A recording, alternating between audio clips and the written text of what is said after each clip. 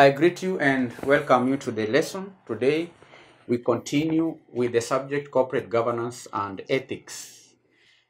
The last session, we covered topic number 6, which is governance of risk. Today, we are moving on to the next chapter, which is environmental, social, and corporate governance framework, popularly known as the ESG framework. In this chapter, we are going to cover 10 subtopics, which include 1. Environmental protection, 2. The triple bottom line, 3. Social audit, 4. Sustainability, 5. Diversity, 6. Corporate reputation and image, 7. Corporate social responsibility, that is 6. Then 7 is shareholder and stakeholder relations, 8. Stakeholder rights, interests, and obligations, 9. Stakeholder dispute resolution, 10. The dynamics of institutional investors. We will be covering a chapter, sub-chapter, one at a time. But first of all, we ought to define the ESG framework, environmental, social, and corporate governance framework. What is the meaning of the environmental, social, and corporate governance framework? Now, candidates, the ESG framework is a set of standards and criteria used to measure and report a company's performance on environmental, social, and governance factors. So that is to say that ESG is a set of standards and criteria. And these standards and criteria are used to measure and report a company's performance on social, environmental, and governance factors. It provides a structured approach for companies to assess and disclose the impact on the environment, their relationships with the employees, the relationships with customers, the relationships with the communities, and the effectiveness of their corporate governance practices. That is the meaning of the ESG framework. The ESG framework. And this framework has the following ESG framework has the following components, the key components. Now, the key components of the ESG framework, one is environmental. Environmental. The environmental component. As you can see here, environmental is the first component. And the environmental component encompasses a company's impact on the natural world, including its carbon emissions, energy usage, waste management, resource conservation, pollution prevention efforts, and so on. You understand? The environmental component encompasses the company's impact on the natural world. The company's impact on the natural world. The company's impact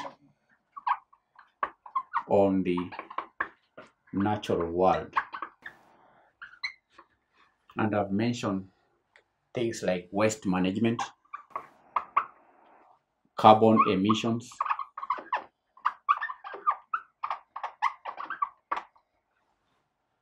issues to do with the pollution prevention, pollution pollution prevention efforts, conservation, prevention, pollution prevention efforts. We have conservation, um, energy uses, and so on. That is the environmental component. Do you understand? The second component is the social component. Social component. Now, the social component involves a company's relationship with its employees, involves a company's relationship with its employees, customers, and so on. Involves a company's relationship with its employees, the suppliers, the communities, suppliers, and the rest of the stakeholders. It covers issues such as labor practices, issues such as human rights, diversity and inclusion, product safety, community engagement, and so on. That is the social component. The third component is governance. Governance component is the third component, and this component refers to how a company is managed and controlled or overseen, including its board structure, the executive compensation, shareholder rights. We have things to do with ethical practices, risk management processes, and so on. This involves how a company is managed and controlled. Governance. Corporate governance is simply the way in which a company is managed and controlled. And the ESG framework, candidates, you can see, has three main components: environmental component, social component, and the governance component. So this framework can be used by companies to do many things, like assessing and managing risks, identifying opportunities, enhancing transparency and accountability, also improving decision making and driving positive impact. So the ESG framework can be used by companies, number one, to manage and assess risks. And that is done by identifying and mitigating the ESG related risks, such as regulatory changes, reputational damage, the supply chain, and so on. The second way in which the ESG framework can be used is identifying opportunities. This is done by discovering new business opportunities, such as investing in renewable energy, developing sustainable products, improving employee engagement, and so on.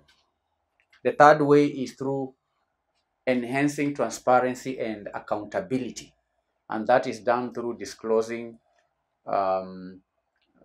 ESG performance to the stakeholders, by building trust, and also attracting responsible investors.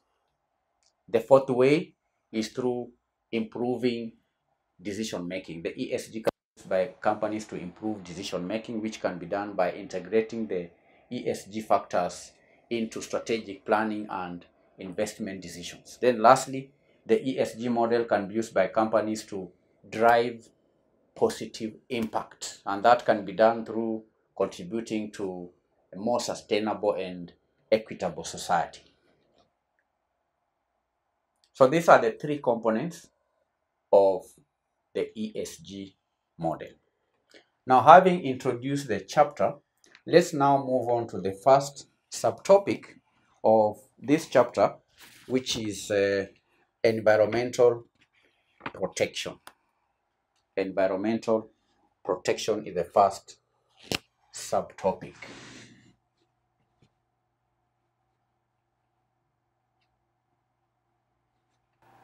Environmental protection. Environmental protection. Now, environmental protection is a critical component of the ESG framework. And the framework encourages companies to integrate environmental considerations into their business strategies and operations to minimize negative impacts and contribute to sustainable future. Protecting the environment.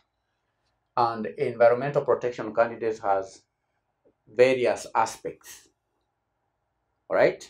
So let's highlight some of the aspects of environmental protection. Aspects of environmental protection. Now, the first aspect of environmental protection is natural resource conservation.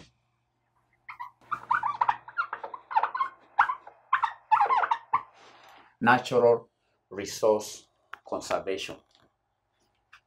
Now, natural resource conservation can be looked at from various aspects as well.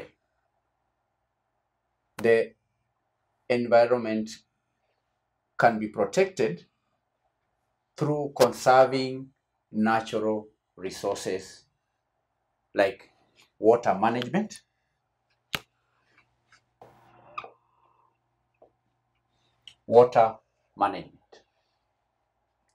This efficient use and conservation of water resources, reducing water pollution, and also promoting responsible water stewardship. 2, energy efficiency. Energy efficiency is a way to conserve natural resources. This means investing in energy efficient technologies, reducing energy consumption, and also exploring renewable energy sources. Waste management is a third way to conserve natural resources. Waste management. This involves implementing effective waste management practices. It involves minimizing waste generation, promoting recycling and reuse, and ensuring safe disposal of hazardous waste. Waste management. 4, sustainable sourcing. Sustainable sourcing can be achieved through procuring raw materials and resources in a responsible manner, considering environmental impact and ethical sourcing practices. So that's the first aspect of environmental protection. The second aspect of environmental protection is climate change mitigation. Number 2, climate change mitigation. Climate change mitigation. Now, climate change mitigation can be achieved through greenhouse gas emissions reduction, greenhouse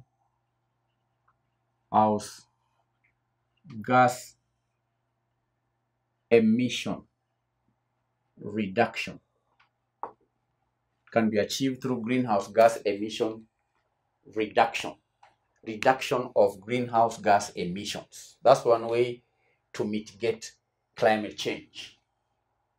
And that can be done through setting targets to reduce greenhouse gas emissions, adopting low carbon technologies, and also investing in renewable energy projects.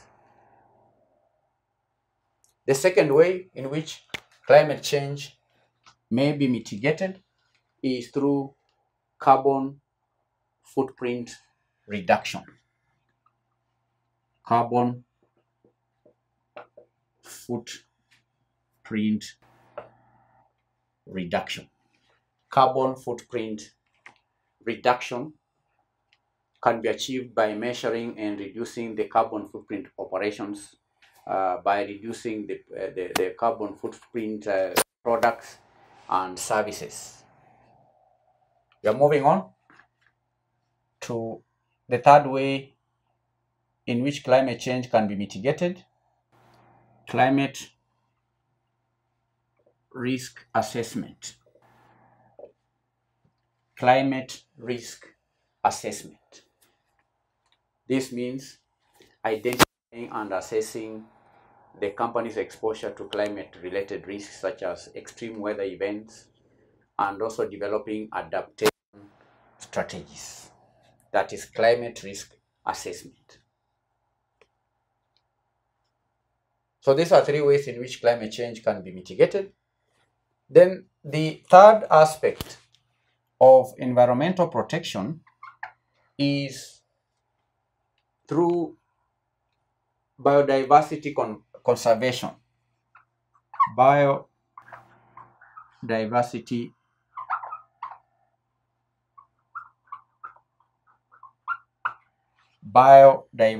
conservation, and that can be possible by protecting ecosystems. Number one,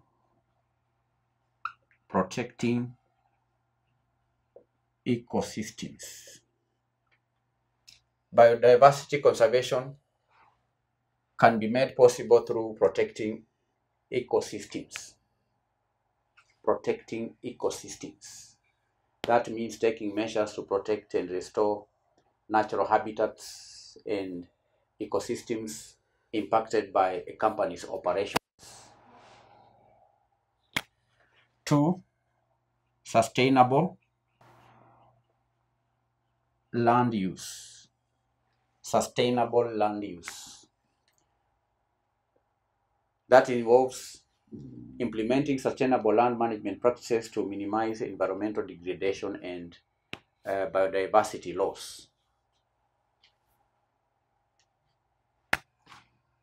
3. Promoting biodiversity.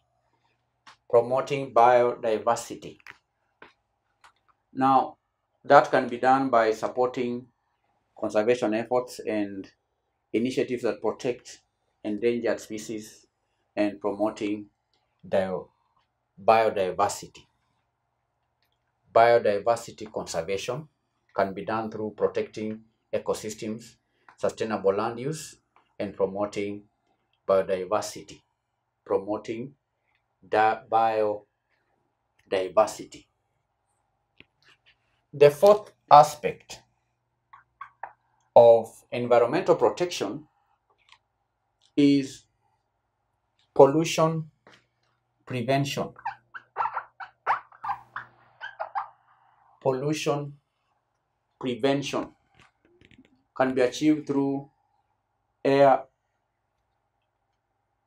and water pollution by implementing measures to reduce air and water pollution from industrial usage or processes and waste disposal. Air and water pollution. These are the aspects of pollution prevention: preventing air pollution and water pollution. There is also prevention of soil contamination. Prevention of soil contamination. That is preventing soil contamination through proper waste management and responsible use of chemicals and fertilizers. There's also the aspect of noise pollution. Prevention of noise pollution. That means taking steps to minimize noise pollution from operations, especially in residential areas. In residential areas. So these are 4 aspects of environmental protection. Number 1 is natural and resource conservation. Number 2, climate change mitigation. Number 3, biodiversity conservation. Then lastly, pollution prevention. And we have identified how the 4 aspects can be achieved. Now let us now discuss the benefits of prioritizing environmental protection. Benefits of prioritizing environmental protection.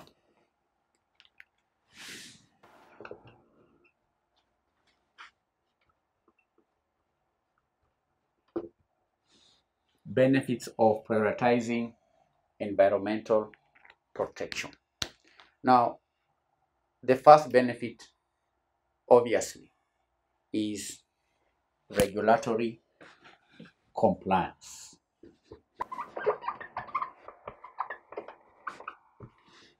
Regulatory compliance. Adhering to environmental regulations helps companies avoid legal and financial penalties. You understand?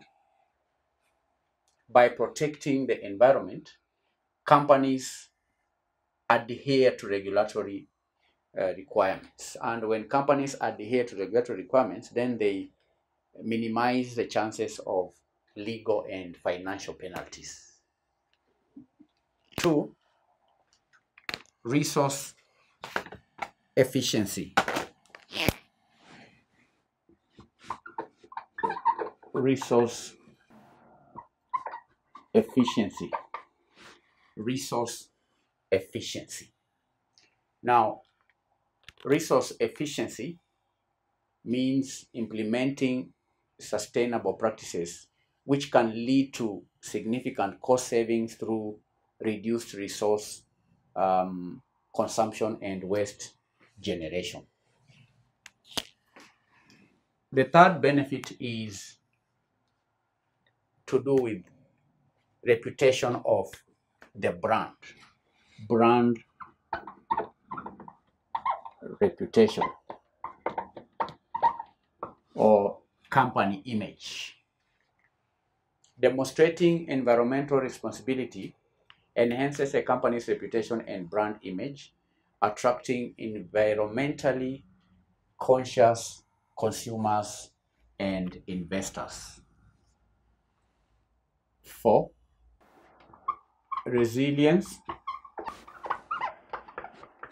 to climate change. Resilience to climate change. Now, taking proactive measures to mitigate climate change risks can help companies adapt to changing environmental conditions and secure their long-term viability. Right? 5, positive social impact. Positive social impact. Contributing to environmental protection benefits local communities, ecosystems, and the overall well-being of the society. So these are 5 benefits of environmental protection. The first benefit is in relation to regulatory compliance. Number 2, resource efficiency. Number 3, brand image. Number 4, resilience to climate change. Then lastly, positive social impact. Positive social impact. So that is the end of the lesson. In this lesson, we introduced the chapter Environmental, Social, and Corporate Governance Framework. We started by defining an ESG framework. We've outlined the components of the ESG framework, which involve or include the environmental component, the social component, and the governance. We've gone ahead to discuss environmental protection. We've stated in this lesson that there are 4 aspects of environmental protection. One is natural resource conservation.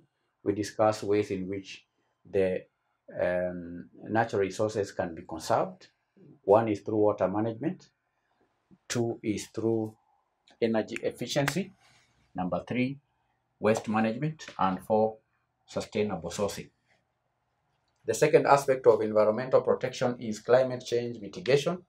We've discussed 3 ways in which the climate change may be mitigated. One is greenhouse gas emission reduction. Number 2, carbon footprint reduction. Number 3 is climate risk assessment. The fourth aspect is biodiversity and conservation. We outlined protecting ecosystems, sustainable land use, and promoting biodiversity as ways through which the biodiversity can be conserved. Then the last aspect is pollution prevention. We've seen how air and water pollution can be prevented, how soil contamination can be prevented, and noise pollution. That marks the end of the lesson. I will end the lesson by reading to you today's assignment on environmental, social, and corporate governance framework.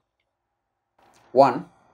What are the most effective strategies for reducing a company's carbon footprint and greenhouse gas emissions? 2. How can organizations promote sustainable resource management and reduce waste throughout their operations? 3. What role can businesses play in protecting biodiversity and conserving natural habitats? 4.